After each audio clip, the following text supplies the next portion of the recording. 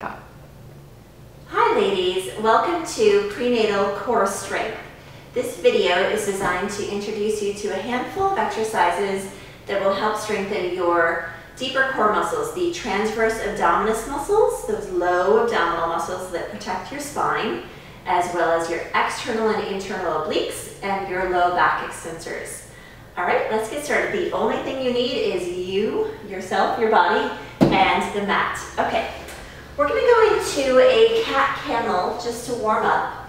I want you to line up your wrists directly underneath the shoulders, hips directly over the knees.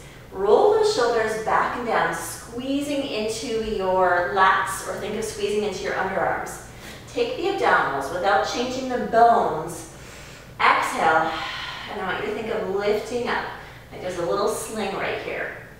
Inhale through the nose, your neck is long. Exhale, contract into that cat stretch. Hold, push up a little bit more. Get that nice stretch. Inhale, open the chest. Again, exhale. This also helps to stretch your perineal, which is good as you get closer to actually giving birth. Inhale, open. Going on to what's called the floating cat. You want to squeeze those shoulders back, pull the belly in, curl the toes under. 1, 2, 3. You're going to float the knees up. Hold. 5, 4, 3, 2, 1. Yes, so feel shoulder strength as well, but I want you to feel that low band of belly muscles working. One more time. We'll hold for 8 this time. Exhale. Lift. And notice my knees are just hovering. 10, 9, 8, 7, 6, 5, 4, 3, 2, 1. From here, if you are not in your 3rd trimester, I'm 31 weeks, so 2 legs is good for me. But if you're earlier in your pregnancy, you can try floating 1 leg up. It'll just challenge your core a little bit more. Okay, moving on. We're going to go into airplane, also known as bird dog. You're going to inhale, extend the right arm and the left leg out. Now reach, stretch, stretch, stretch. Long, lean lines. Exhale, draw it in without shifting the shoulders or the hips. Let's repeat. Left arm, right leg. Inhale through the nose to reach out. Exhale, feel your core. Bring that leg and arm in. One more time. I would recommend about 5 sets on your own. For the sake of the video, we're just doing 2 today. Left arm, right leg. Inhale. Reach, reach, reach. Exhale. Come all the way in. Okay, we're going to float onto your side. I want you to go onto your forearm.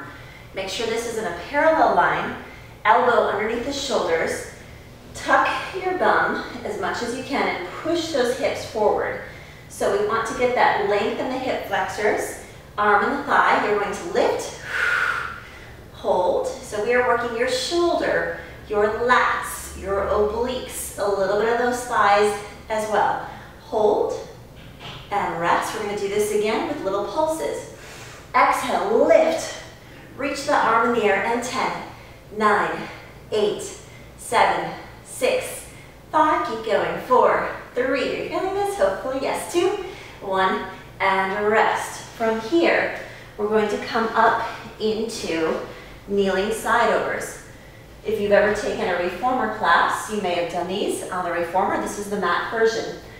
Push that entire foot into the mat. Feel like there's a band. Pulling those hip bones, drawing together. Knit the ribs, hands behind the head. If this is too much, keep one arm on the thigh. That's another modification. Ready? Inhale, you're pushing out of that foot, reach away. Exhale, float up. 1 and 2, 3. I'm also squeezing my left glute a little bit too, so you're feeling that work as well. 3 and 4. We'll go to 8, 5, 6, 2 more, 7, 8. Yes, and we're going to hold. Reach those arms out. Hold for 8, 7, 6, stretch 5, 4, 3, 2, 1. Rest. Let's flip on to the other side. We're going to go back into the side bridge. Your forearm is down. Tuck your seat forward. Lining up your elbow underneath the shoulder, arm on the thigh. 1, 2, 3. Lift up. Make sure everything's in alignment. Your neck is long. If you need to make any adjustments, you can do this for the second one. I'm gonna move my elbow in.